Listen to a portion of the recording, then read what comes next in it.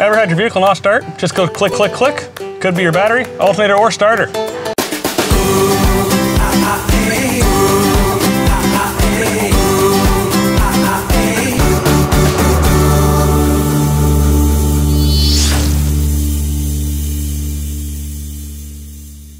Here we're going to do a test. First thing we're going to do is hook up the battery to see if the battery is the problem. This is our diagnostic station. That'll tell us if it's the battery, alternator, or the starter. It says the battery's okay. Now we're going to check out the charging system. Here's the alternator. This is what puts out charge towards your battery and powers the rest of your vehicle. So we're just checking the alternator outputs with all loads off and at idle. Now we're going to bring the engine RPM up, turn on the headlights, turn on the blower motor, and test the alternator output with loads on. With this tape, we can easily tell what the problem is.